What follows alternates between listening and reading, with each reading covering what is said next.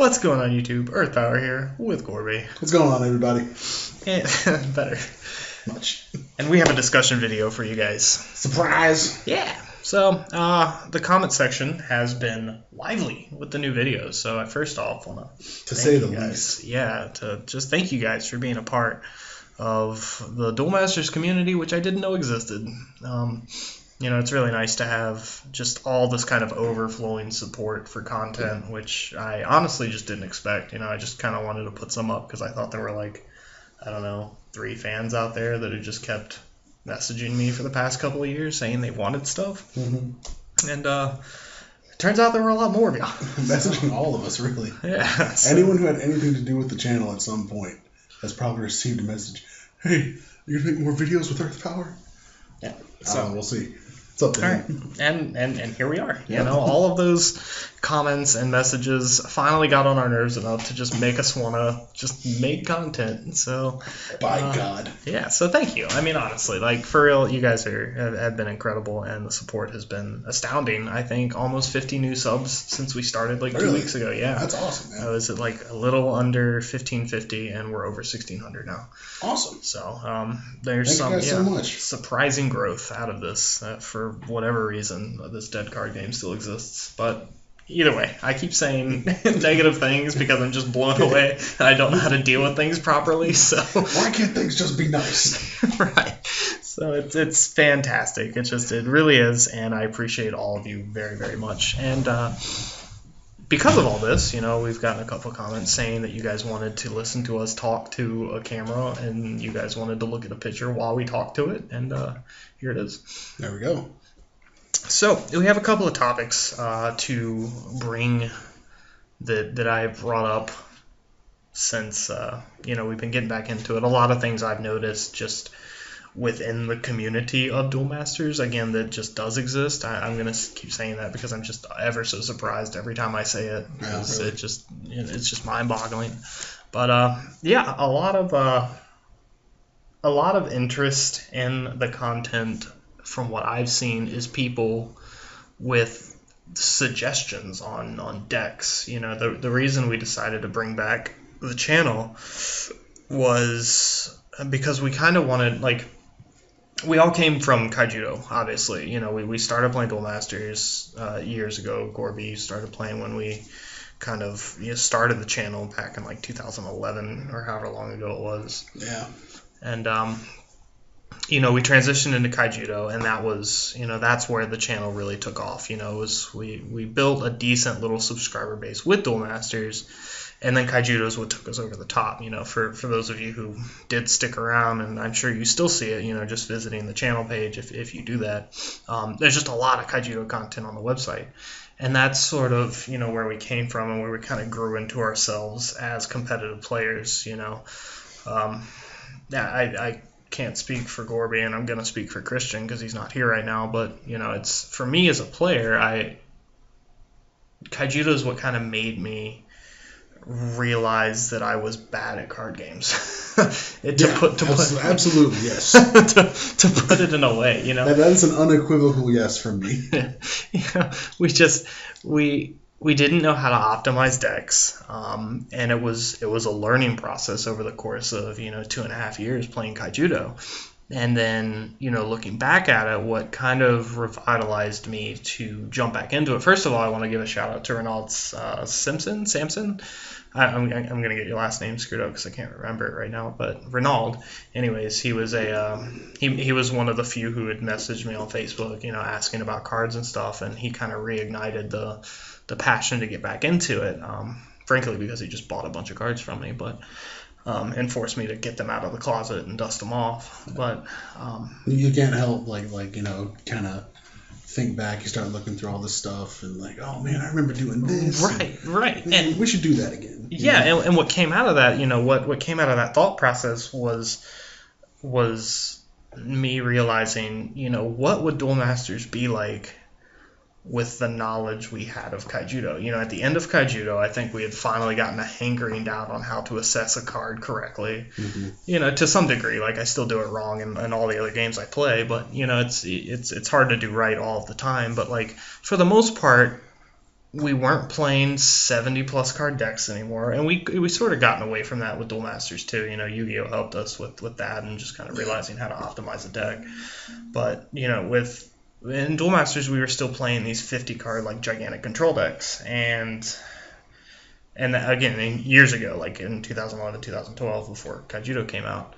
And so the thought process came, why don't we build optimized decks? Why were we dicking around so much with Duel Master stuff? Mainly because we were just pumping out content left and right, so we were just stockpiling. That's part of it, was that the drive to create content was there, so we could afford ourselves to make mistakes as long as we enjoyed the content.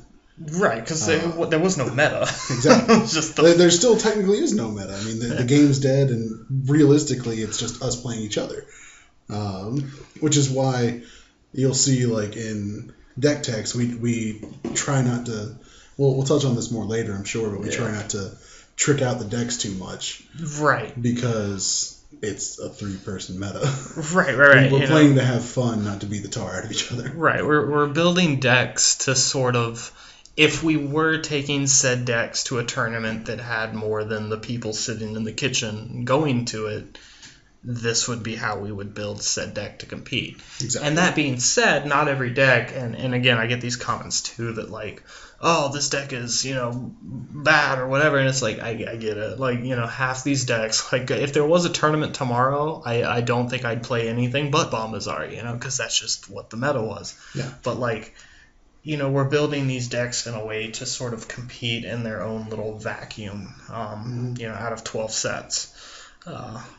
So again, to circle back from that tangent, the thought process came, what would happen if we optimized these decks? It's not something we did years ago, or at least we knew how to. We were playing... We thought we had it optimized. Right. We were just playing a lot of weird cards, like Decaloise Tanzanite. Like, there were a lot of, like, weird gimmicks in decks that didn't need the gimmick. Right. If that makes sense. There were just there were a lot of things that we were playing that we just didn't need to play. Like Marinomancer was just running like infinite cards, foul controls. It still is running infinite cards. We have a deck tech for that coming up. Christian and I, that next night we put together. Or were you there that night when we put together foul? Yeah. Okay, cool. So yeah, we did a deck tech for foul. It looked like classic Duel Masters. Right. Yeah. It ended up being like 50 cards because we were like, okay, we're gonna tech a bunch of stuff and add like every draw card we can add to the colors. So that's happening. So stay on the lookout for that. But to that degree, we still we shaved it down a lot. It wasn't a 55, 56 card deck anymore. It was just a solid 50. Enough to where it wouldn't overdraw itself, but that where we could kind of, I don't know what the word is, like tech certain engines, I guess, into the deck. Yeah, incorporate different packages that otherwise we might not necessarily have had before. Right. But even then, it's a 50 card deck. Yeah. It's still less than optimal. Yeah, because that's the idea. Like when we talk about optimization, in a deck that has a minimum deck size, like for Duel Masters in this case, the minimum deck size in America was 40. You could play as many cards as you wanted in a deck, but the minimum deck size was 40. And when you have... Sorry guys, we're just plugging up the laptop. Give us 1 second. Yeah. When you have deck sizes, when you have a minimum deck size, that basically, from what I've learned just in my, card game adventures and travels, is that if you're playing more than 40 cards, like if you're playing 41 cards, one card in your deck is strictly worse than the other 40. Yeah. Like there's always one card in your deck that's worse than the rest. If you put them all on the list, one of those cards finishes in last place. Does that mean you cut that last card? Yes Not and no. necessarily. Right. Sometimes yes. Sometimes that 41st card has a really, really, really good reason for being there. Right. A very niche reason to just, do whatever it does for whatever reason. And, decks can be that way. It's okay to include certain packages if it increases the deck size. That weighs in very, very much, and a lot of the time it would be probably a hard no, but sometimes yes. Sometimes, this package is important to make the deck do what it needs to do. So that's that's my thoughts on optimization. I don't know what you have to add from all of it. I mostly agree. Like from my experience in Kaijudo, because my DM experience was basically like your guys's. I didn't compete when the game was still alive, but I learned to play the game under the same assumptions that you guys were operating on when we first started the channel. Right. So, for me, optimization was learning what my deck's game plan is, and then how I'm going to make that game plan function as smoothly as possible. And that meant trimming the fat a lot. Yeah. There's a lot of fluff cards that are like, okay, well, you look at like Rub Control from back in the day. It's a 50+ card monstrosity that is just jamming cards, the Tanzanite Deck Loss combo, and burst shots and aqua snipers and all kinds of crazy stuff. Server, yeah. So that realistically, Rub Control, which you've seen the deck. You've seen the more optimized version. It's a more streamlined. I'm going to hit my curve and I'm just going to blow out my opponent because my cards are strictly better than his. Right. And again, it's talk about fluff cards like Duel Masters. Out of I think it's like 1,000 and some odd. I'm sure someone has the exact number. I used to know it, but it's been years and I just don't care anymore. Yeah, Michael, feel free to post in the comments. Yeah, but there's only there's a little over 1,000 individual cards for Duel Masters out of the 12 set, and it might not even be 1,000. It's probably less than that, but I think it's 1,000 with promos. I can't remember. I remember the number being 4 digits, but maybe not. Who knows? But either way, there's roughly 1,000 individual cards, and it's close to almost like 800 to 850 of them. Whatever that percentage is, like 80% of the cards are just hot garbage. They have this one really cool use. Right. And you saw with the Survivor Silent Skill match that we just put up. Silent Skill, neat idea. But there are cards that, why would I play a 6-drop, 2,000 power creature that says, while this card is tapped on the board, you can leave it tapped at the start of your turn to return a creature to your opponent's hand, when I have a 6-drop Shield Blast creature that doesn't have a stipulation on its effect that just says put this on the board and bounce a creature back to my opponent's hand. Mm-hmm. That the power difference there is just so drastic that it just makes those Silent Skill cards unplayable. Exactly. and that's another thing that plays into the optimization argument again, is that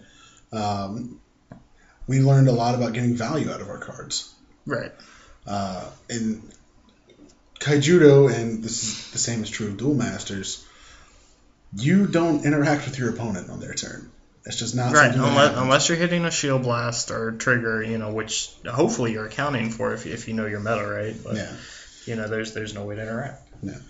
So cards like the 6-drop 2,000, leave it tapped, you get to bounce a creature every turn, that's cute, but it's your 6th turn in the game, you're going up to 6 mana, and you just put a 2,000 power body on the board that has to attack next turn to tap itself, survive the blowback from your opponent, assuming you don't hit a blast, and then you leave it tapped on your 8th turn. You wait 2 turns to start getting value out of those cards. Yeah, and that is obscene, where Surfer comes down on turn 6, and just bounced, does it. You're done. Yeah, that's problem solved. That's the effect that you wanted 2 turns ago, and there it is.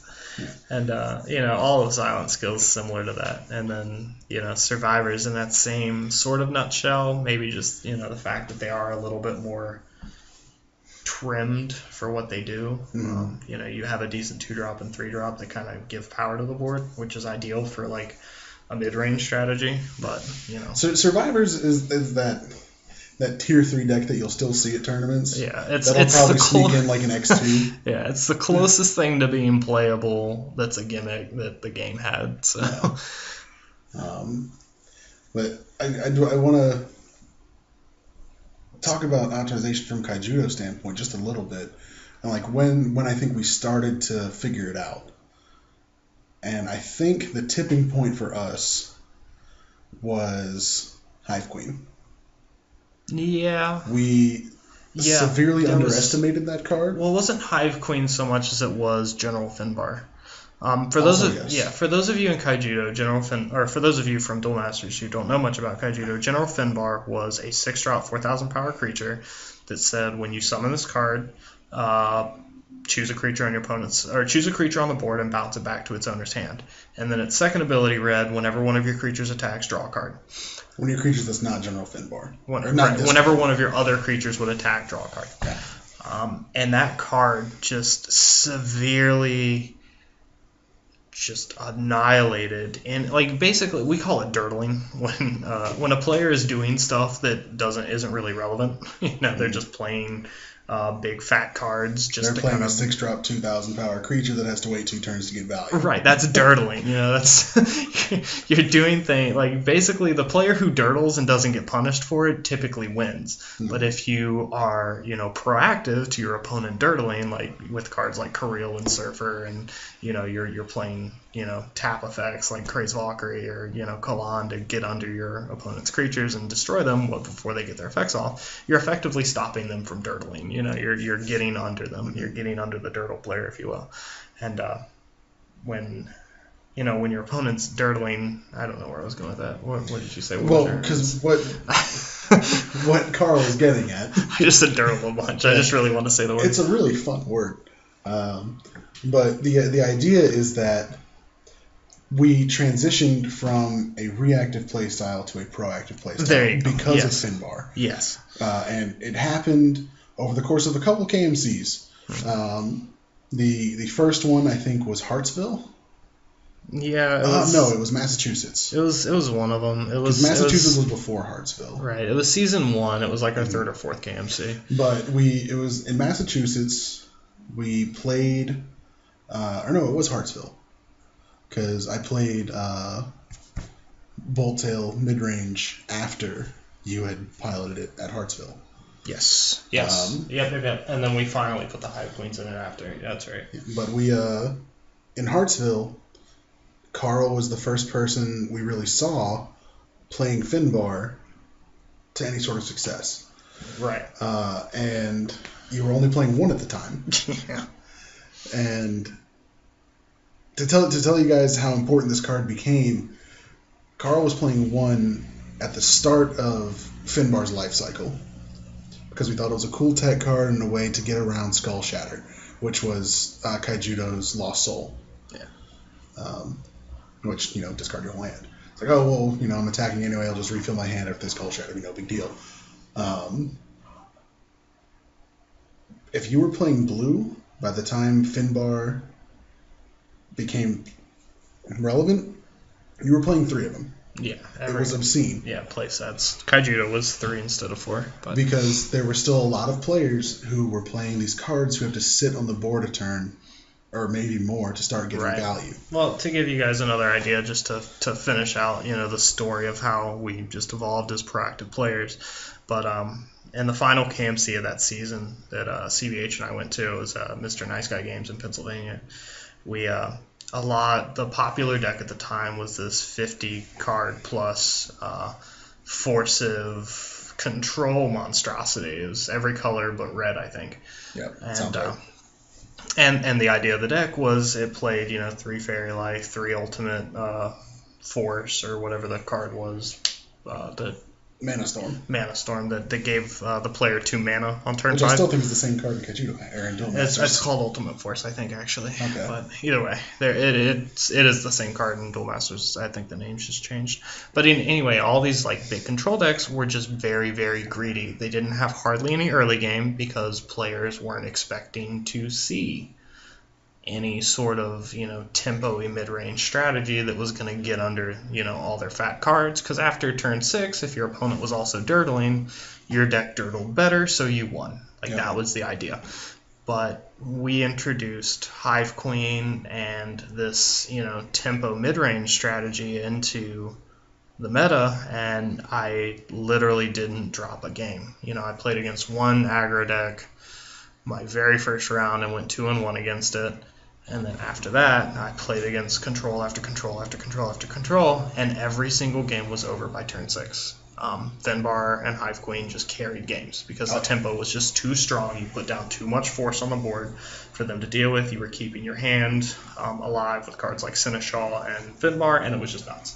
So, yeah, to end, in that the story arc that you were getting at, we just sort of evolved as proactive players, and from that mindset, we circled that back to Duel Masters, and here we are, just trying to optimize lists in the way that Duel Masters will let us. That's why you see cards like Velyrika in the Rub Control. Right. I know a couple players in the comment section, because we do read them, guys. Yeah. We're griping about Velyrika, saying, oh, it should be this or that bomb or whatever. But no, Velyrika is a proactive choice. Velyrika says, I know what my end game is, Bolmedius, and I have not drawn my Bolmedius, let me go get it. While also putting another threat on the board. Right, and that's I think what a lot of players don't realize. It's like, oh, well, if you're just playing Velyrika, why not play a Bolmedius? And in most circumstances, again, and this, it's all theory crafting at this point. You can always, play devil's advocate to why a card is or isn't in it. And yes, to understand that, yeah, if you draw Velyrika, sometimes you just wish that was already your Bolmedius so you could play it and get on the move. But in some certain, certain tempo strategies or, other deck strategies, Velyrika ends up being, a 7-for-7 body that tutors that other dragon to your hand. And sometimes it doesn't have to be Bali. Sometimes it can be the Bazagazeal that you need. It tutors the dragon of choice that you need for that time, while also providing a body on the board. Because at the end of the day, Velyrika, instead of just being Bali, can now be a Velyrika and a Bali. Yep. So it's important to understand that, not like, I don't know what the best way to put it.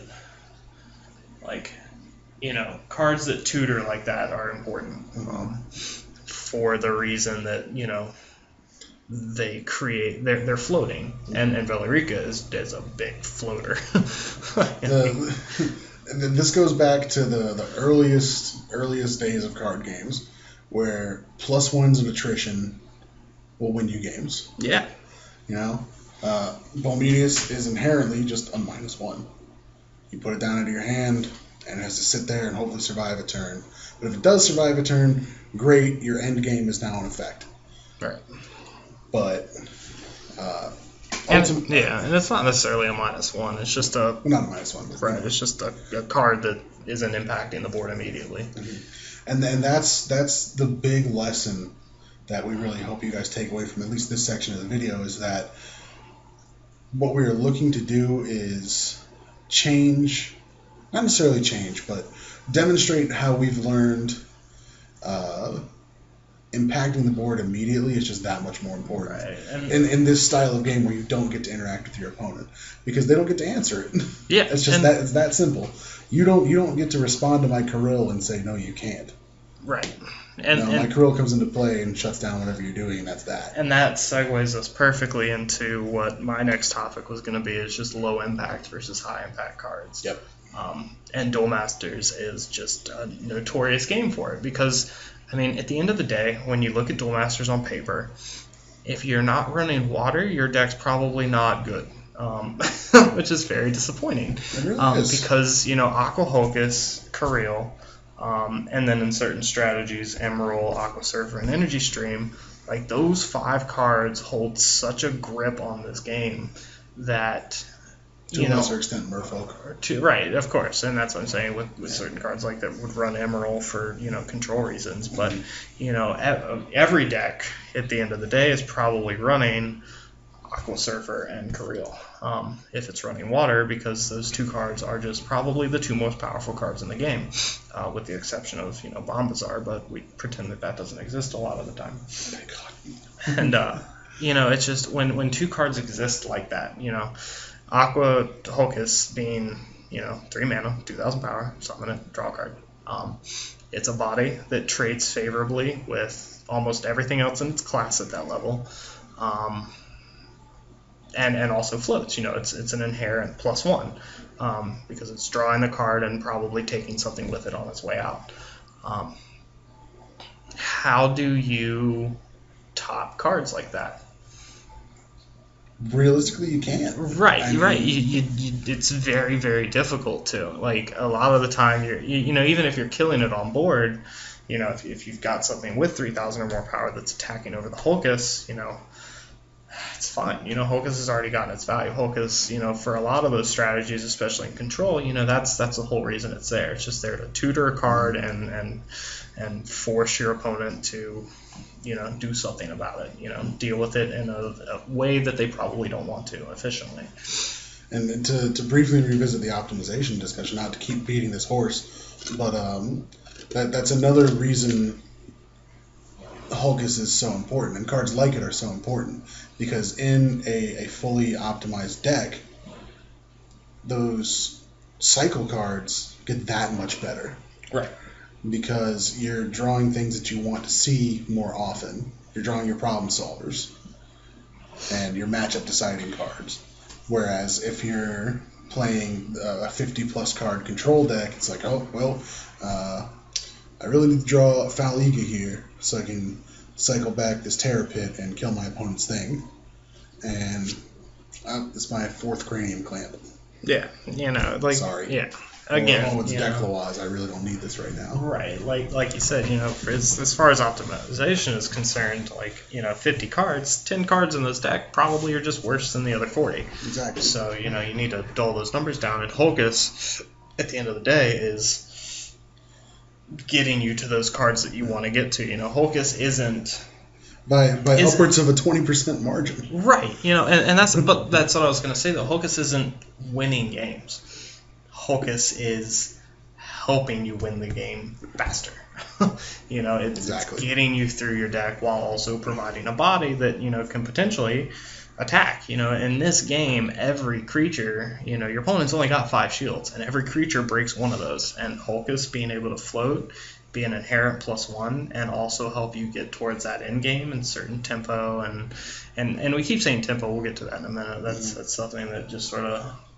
Sounds like Kaijudoism. Yeah, well, it eats at me every now and then when people say it the wrong way. But when you've got a tempo strategy in effect, Hulkus is just incredible. It's so powerful in that strategy, and then it's so powerful in control strategies because, again, like I said, it's providing a body that is forcing your opponent to do something about it, or just leave it there, and then eventually it ends up just being an attacker that lets you keep tempo with your opponent. Right. Yeah, and then so you're not getting blown out. Yeah, and then in aggro too, if aggro's running water, the card just gets run because it's just so good in that way. Exactly. So when cards like that exist, it's very hard to, I guess, focus a meta around other cards. It just makes decks like Silent Skill, like Survivors, like Wave Strikers, all these other gimmick strategies just not viable without running that same engine. Right. And so it just, that's just card space. And then when you're already running that engine, it's like, well, why don't I just run these other better cards? It's a very interesting meta that Duel Masters has created for itself, where we just got so many powerful staple cards, and Duel Masters just never did it justice in the 12 sets that the game was out to make those cards not as playable. Right. Silent Skill could have been great if they just increased the power on all the Silent Skill creatures by, I don't know, 3,000 or 4,000 for, whatever, depending on, how whatever level the creature was. So, and it goes back to that very first example. 6,000 power, or 6-drop 2,000 power, that has to sit on the board for 2 turns before it starts doing stuff. Right. When there's already a 6-drop 2,000 power creature that does stuff when it hits the board, and again, that's high impact versus low impact. Aqua Surfer, very high impact because it affects the board immediately when it hits the board. And Neuron, whatever the hell card, I don't know what it's called, the Silent Skill 6-drop that bounces again. It's not worth naming. Right. Pinpoint Lunatron, that's it. Well, we named it. Right. That card is very low impact because it doesn't do anything for 2 turns until you get it off the, starting off. And then, I've noticed in a few comments just in a couple of past videos recently, cards like Spiral Gate, Mystrios, Photo Sideworm, all cards that have great potential. Like, when in a vacuum, when cards are left unchecked, like when a Photo Sideworm is left unchecked, yes, that card is very good. Light sees play in the majority of powerful strategies because of Magris, Sarius, Crazed Valkyrie, Holy All. I mean, those 4 cards provide one of the best packages in the game in terms of you've got a solid draw card, you've got one of the best 2-draw blockers, and both those cards evolve into one of the best evolutions in the game, and you're provided with one of the best Shield Blasts in the game, just out of 4 cards. So that package sees itself in play in almost every light strategy, and Photo Sideworm gets over on all that. The problem with Photo Sideworm is that it's a 5-drop. The problem with Photo Sideworm is that when you play it, it doesn't do anything for a turn. The problem with Photo Sideworm is that when comparing it to the other 5-drops in its class, namely Kirill, it loses to it every time. Yep. So it's hard to assess a card like that or warrant putting it in a spot when other decks that, or just not even other decks, but other cards in that color. Locomotiver, for instance, high impact. You summon it, it gets its effect immediately. Cranium Clan, very high impact, shuts your opponent's strategies down almost completely if you drop it on turn 4. Yep. Terror Pit, very high impact. It's just a 1-for-1 one of the best triggers in the game. All just very powerful cards in Darkness, and that provides the engine that you play in almost every Darkness deck. And then when you're looking at each one of these packages, Duel Masters at the end of the day, there's probably like 40 or 50 cards out of the 5 civilizations, and then the multi-civ cards. You're kind of just mixing and matching each of these packages, putting them in a deck, and calling it a day. That's Duel Masters in a nutshell. And it's very boring. I don't know why you guys like this content so much. Shit. Because that's what Duel Masters is.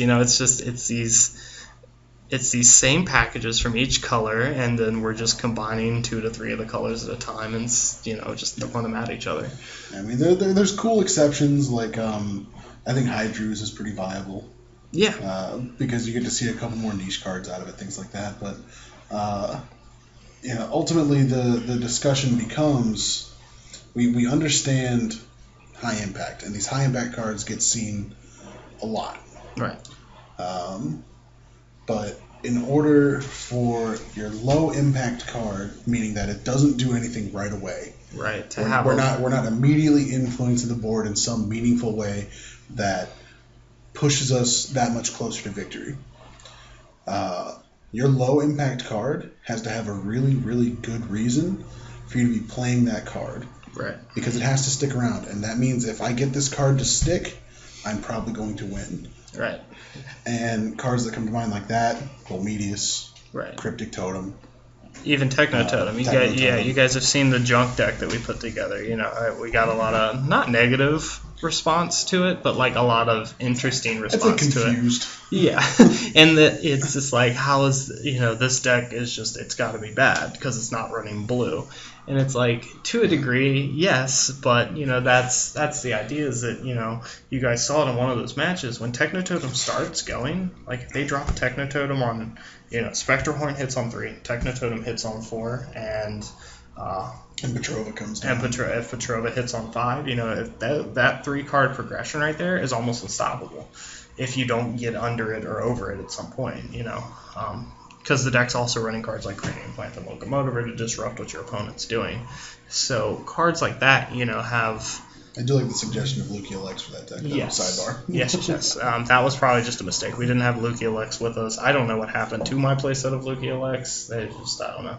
But yeah, that card probably needs to be in there for Spectral Horn, so good catch. Who are you? Guy, yeah.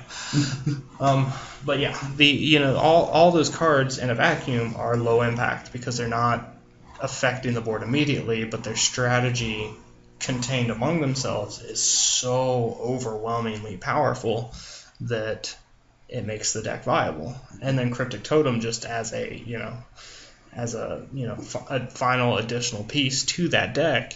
Cryptic Totem plus 4 of the creatures. If they all get attack over on your opponent's board, you win. Like, it's just, you can't play any triggers. The game's over. And so it's interesting to see, where we talk about all these, high impact versus low impact, and I play. I don't mean to sound like a broken record to a lot of people in the comment section, because I am replying to a lot of people. I'm telling Gorby this now. I don't know if he knew that I replied to almost everybody who comments on the videos. Oh yeah, I see it. But yeah, I try to respond to almost all of you when you do comment, within a day or two, because I go through them every night before I go to bed. But I'm not trying to sound like a hard ass. I'm not trying to sound like I'm just trying to hit it and play devil's advocate to you in hopes that you'll come back at me with a constructive argument. Because that's what I'm trying to figure out. I'm just trying to learn and get better, for a dead card game, obviously. But there's definitely still room to grow.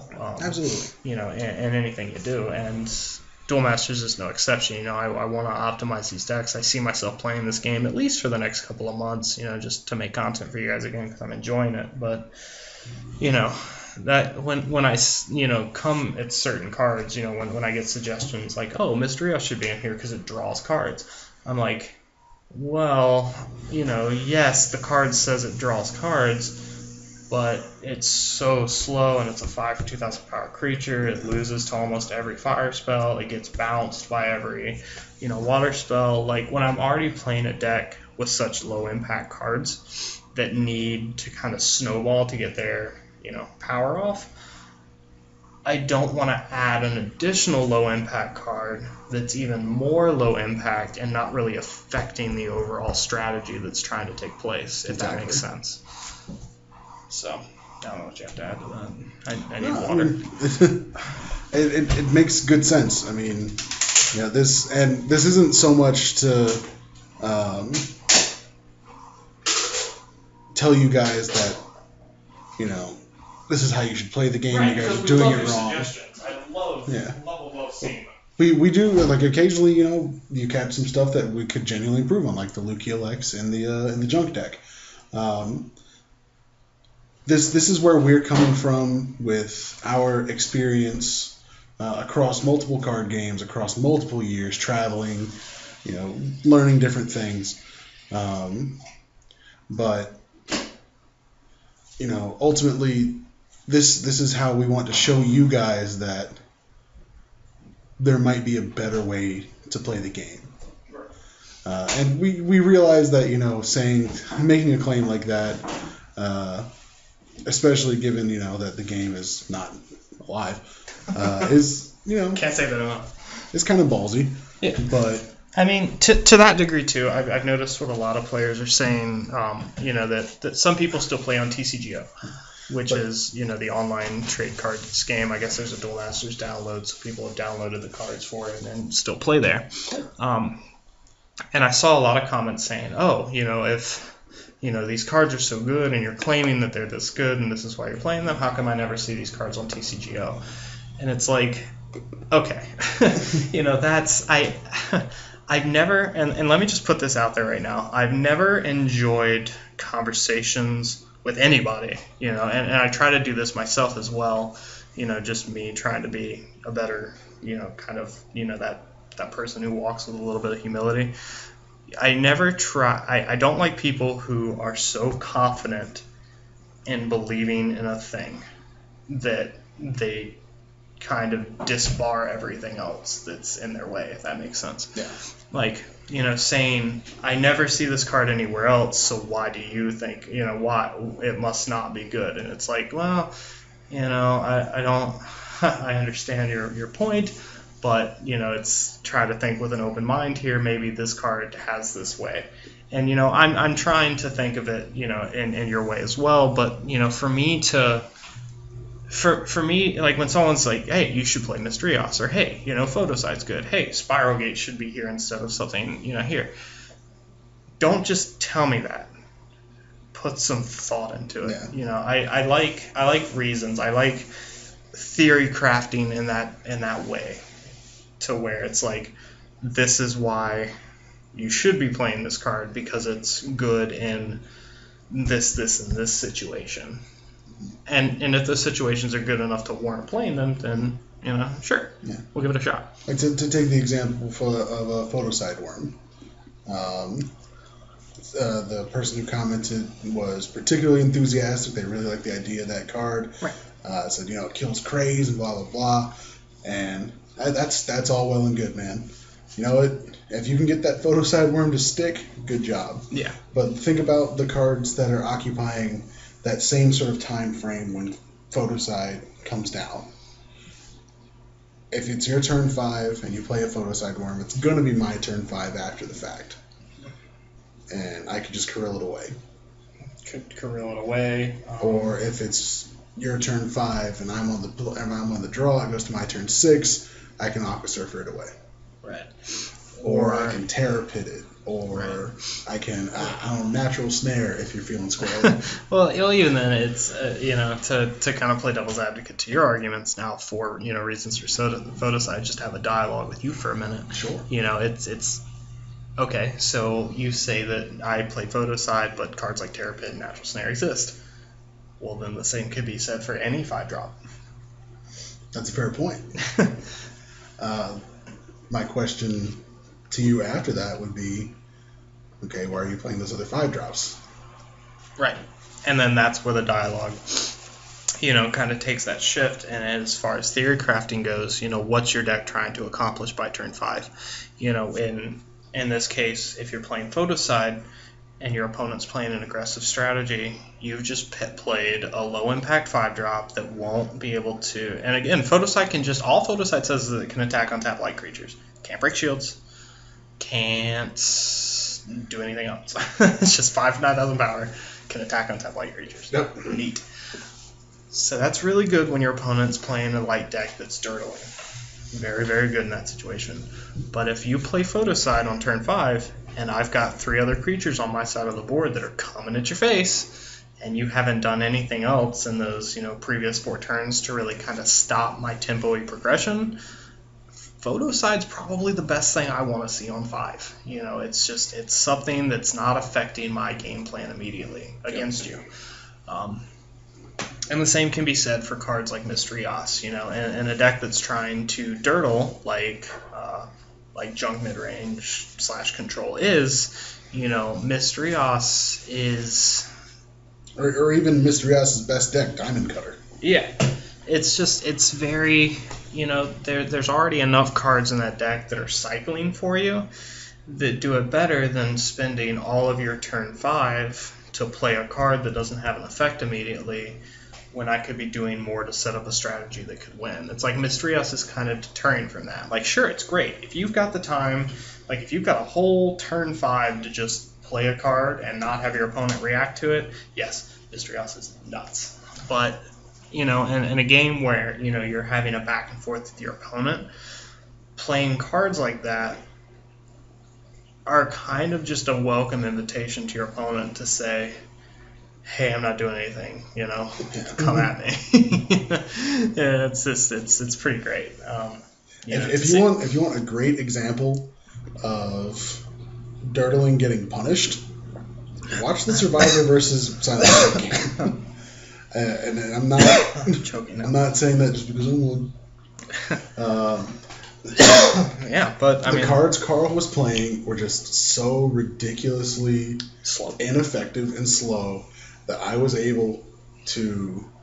I dirtled better than Carl did. Yeah, well, I got my engine going, and then I broke all 5 of his shields. Yeah, well, that's the thing. You didn't even dirtle. You played cards that could attack.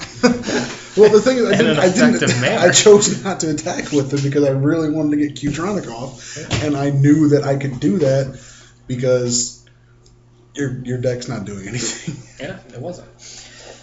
And so, it's important to think of cards in that aspect. Duel Masters is full of a lot of cute cards that do cute things, but in a game that's so immensely...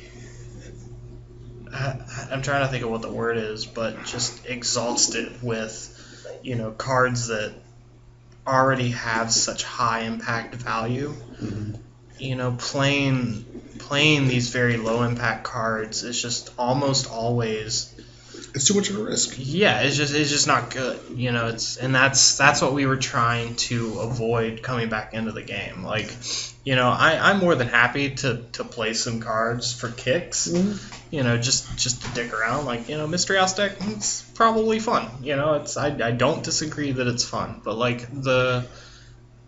half the reason why I wanted to start making content again for the channel was because I didn't want to dick around so much. It's a dead card game, who the hell cares? But like, I wanted to optimize Duel Masters. I wanted to kind of showcase it through a new lens. Right. I wanted to bring Duel Masters to light in the way that if you guys were seeing decks, today, like if there was a big ass tournament tomorrow, like hundreds of players showing up to this thing, everybody's been, working on strategies and going to tournaments and, building, and optimizing their decks for X amount of months to play this tournament, and, there's some sort of prize at stake. Going down to Wilson and playtesting in the hotel until 3 in the morning. Right. 4 hours of sleep and eating some McDiesels in the morning. These would be the decks that you would see. That's what I want.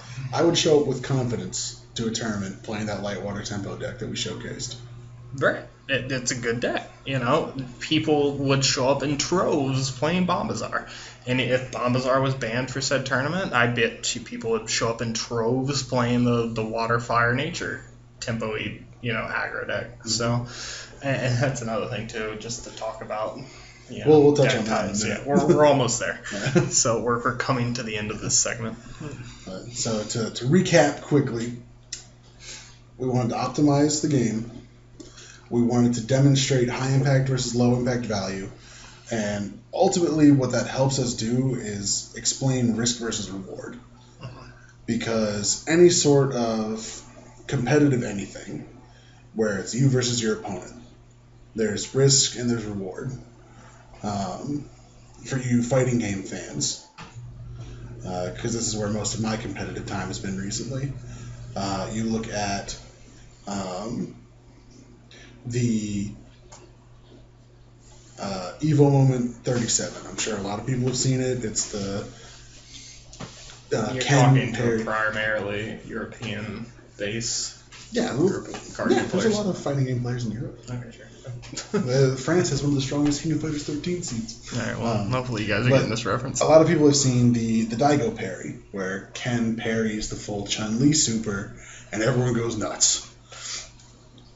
In that game, the Chun-Li super is fast.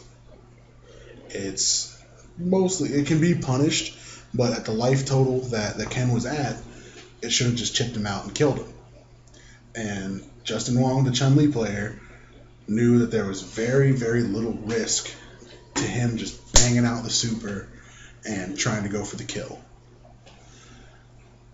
He got punished.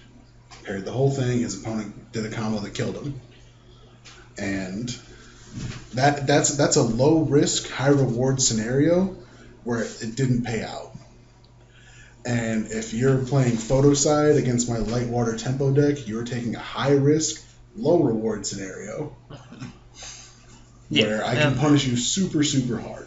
Right. And it's that's what we want you guys to start understanding, is that not to sound like I'm your dad or something. Right. I need you to understand this. Right. There's no pretentiousness here, and we welcome all if you've got a relevant argument and you have something meaningful to say to the dialogue that Gorby and I are just kind of going back and forth with right now, please comment it below. So I want to hear it, but I want it to be relevant. If you guys are just going to come in and say no, like, oh, okay.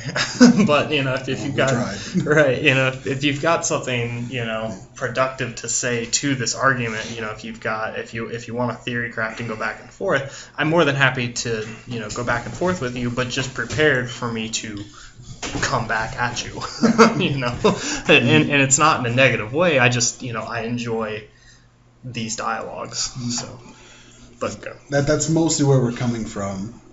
As card game players now, is what is the risk of me playing this card versus what's the payout? Because at the end of the day, 9 times out of 10, the low risk, high reward option is going to net you the game. Yeah, it's called, it's the theory of being rewards or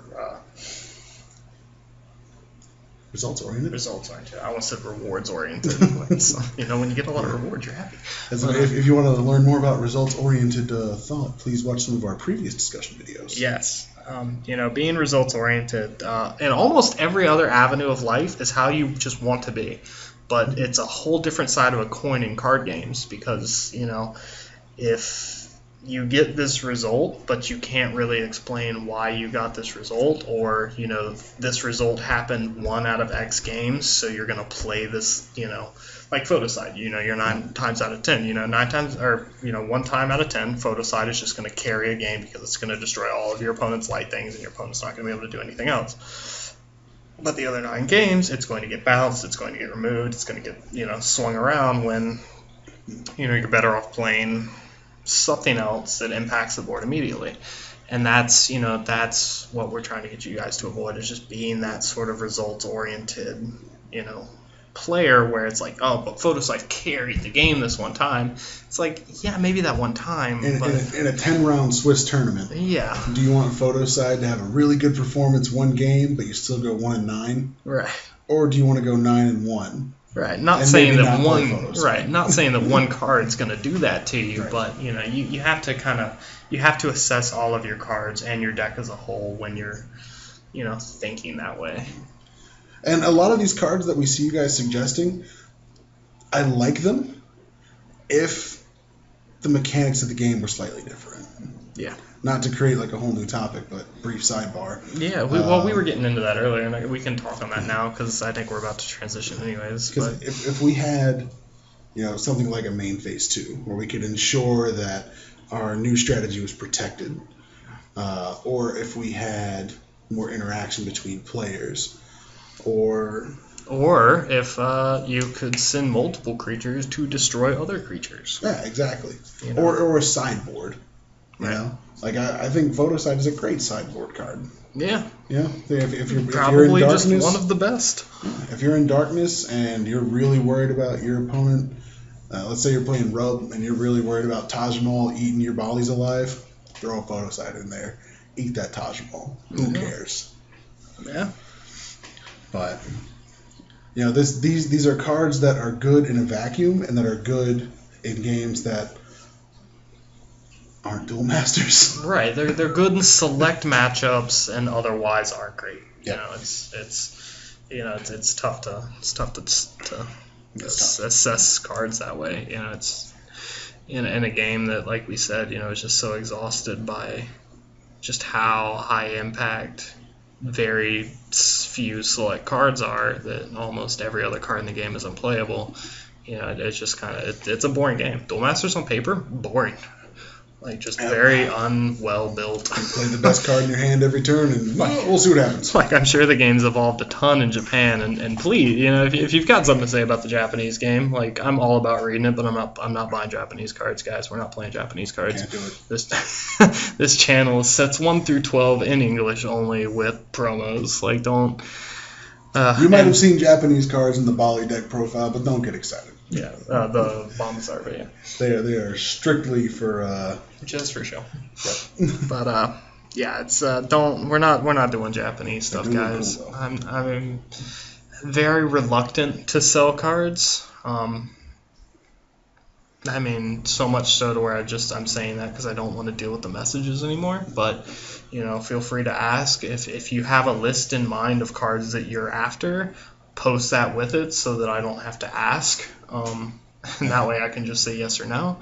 But at the end of the day, I'm not really selling cards. I may buy cards if the price is right. Like, there's a handful of cards in our little play group right now that we're missing. So, I wouldn't mind having physical copies, but I'm not willing to shell out hundreds of dollars for them. So, that's up to you. But, yeah, just if you really want to buy a playset of Photocide Worm, by all means, hit Carl up. Yeah, I'm there. I've got them. I've got them in troves. But if you want us to come off our playset of Promo Holy Oz, yeah, we're holding on to those. Yeah, they're not going anywhere. Better luck next time. Yeah. So on that note, we will transition a little bit We were talking just a second ago, and now it's gone. Mechanics. Not mechanics. We were... 2 creatures attacking one? No. I know you said you wanted to touch on that. Yeah, well, we did a little bit, and that was fine. Yeah. I'm a bad host. Oh, man. I'm lost. I'm sorry. Oh, we're talking about... I'm sure we'll get back to it. But I do have... basically what I wanted to finish this little dialogue with was what we have in store for the future. Just to give you guys sort of an idea of what you can expect. We will be doing a lot of matches, a lot of deck techs. Basically, if we build a deck and we play it on camera, we'll probably deck tech it for you. Because that's the idea. That's what I'm trying to give you guys. It's just enough content to where if you are playing in your play groups, which I've noticed a lot of you are, like, holy shit, that's just incredible to know that people are still playing this game elsewhere. Yeah, really. But that's what we're trying to build this. That's what we're trying to build this channel towards, is people who are still playing the game, just trying to give you guys some neat ideas to play around with, and something to bounce around your own group and have fun with. Right, just some decks to try and play with and build towards and etc. So that's basically what we'll be doing. I have taken a handful of your suggestions, and decks that I plan on bringing to the channel include a Balam control. Because that seems like a lot of fun, and it's funny because we just gave Photoside a lot of shit, but I'm pretty sure it's going to end up being in the deck. We'll see what happens. Because it's a 5 for 9,000 attack creature, and that's just kind of good for sticking around for Balam. So there you go. So that'll be a deck that I think we'll probably try to mess around with a little bit. And then Lightfire Rush is another deck, just because I think Larvagear is kind of nuts. Mm-hmm. And I think aggro as a whole is really bad, and that's it. The idea just came back. The triangle, if you will, the lightning grip of decks. The whole control mid-range aggro anomaly, and how we use tempo in a very casually wrong way. Yeah. Tempo, for those of you who don't know, is not a deck type. It is a strategy. Keeping tempo with your opponent is basically, my opponent plays a 2-drop. I play a bigger 2-drop. I have tempo. I have board tempo. Like, my strategy is now making my opponent react and respond to me. It's the same way you apply that in chess. Right. You are making your opponent, you are assuming control of the game. Right. Tempo says, I'm in the driver's seat now. Yes, and ideally, again, 9 times out of 10, however many times out of however many times, when a player has tempo, they are typically in a winning position. And tempo shifts with, certain high-impact plays that would shift said tempo over to the other player. Christian casually refers to these as swing terms. Yes. So, and that's what tempo is. Tempo is not a deck type. And I need to go back and stop putting it in decks because we say it a lot, and I think it's just an easy way to reference a deck when we're talking about it, because I think a lot of you who have watched us for so long kind of know where we're coming at. But, for anybody else from the outside looking in, they probably just think we're idiots because, these don't exist. When looking at decks like like Bombazar. Bombazar is not a tempo deck. Bombazar is not a mid-range deck. Bombazar is an aggro deck. Even though it's curving out, it's like, 7-drop cards aren't aggro. It's like, well, any deck that's applying constant pressure to the face that isn't stopping is aggro. That's just what it's doing. That's why you can go back for reference for other games, if you guys are maybe having trouble understanding where we're coming from in DM. In Hearthstone, with the first adventure that came up, an Axramus adventure, it gave birth to Death Rattle Hunter, which was the premier aggro strategy of its time. It was nearly unstoppable with the Undertaker coin, Leper Gnome start. But the premise of the deck was that it just goes at your opponent's face and does not care. and the deck curved out at 6 mana because of Savannah Highmane. It's a high impact. Well, it's low impact because it doesn't do anything, but it says answer me right now. Yeah. And you still curve out at a fairly high point in your mana count, but ultimately it's the strategy of the deck. Yes. And that's where these names come from. Right. And Control wants to control the flow of the game. Right. Aggro wants to dictate the pace of the game and by just hitting you. Right, and it's more acceptable to call these decks, like for Bombazar, for instance, it's more acceptable to call it like water, fire, nature, aggro, tempo. Like tempo should be an add-on, like kind of just like the adjective that describes said deck, because you have certain mid-range strategies and then you have certain mid-range tempo strategies. You know, mid-range decks that kind of focus more on their middle game, that aren't as aggressive early, but kind of tempo out on your opponent towards the end and snowball and beat them. I think the light nature deck or the light water deck. Right. Kind of falls into that category. Yes. It's more of a mid-range tempo because it kind of wants to take favorable trades early on and then just blow you out. Just hit them with blow after turns like 5 and 6 just to kind of seal the game away. So, that's kind of where we're coming at, and I just wanted to clarify that. But yeah, as far as future goes, what you guys can expect from us as we begin to wind down this discussion video, a lot more deck techs, a lot more matches. I think that's what you guys have been enjoying. Please comment below what you'd like to see. Other types of content, if there is anything else. I wouldn't mind doing another one of these discussion videos probably in a handful of weeks once we kind of exhaust this one. If we come up with more things to talk about, if you guys have suggestions or things you'd like for us to talk about, then... Or things that you've heard here that maybe you want us to expand on a little more. Yeah, that's one thing I noticed about Bombazar, just to go back, is that, we made a mistake. A lot of players who don't know what Bombazar is assume that when we put Bombazar on the board, the game was over. And it's like, no, not necessarily. Like, Bombazar is just so powerful that, if you set up for it correctly, yes, it wins the game almost every time it hits the board. But you can't just raw summon it and win the game. No. And that's what we failed to... We were just so annoyed with the card, I guess. Yeah, it gets tiresome playing against it. Right. It's a very love-hate relationship with the card because it is just so degenerate. Yeah. But... it doesn't just win the game on its own. You do have to set up a strategy around it. So yes, to Gorby's point, if there are things that we need to explain better, that you would like us to explain or expand upon, please comment that below. We'd love to hear back from you guys. And just overall, if you guys have actually managed to listen to us talk for an hour, tell us what you thought.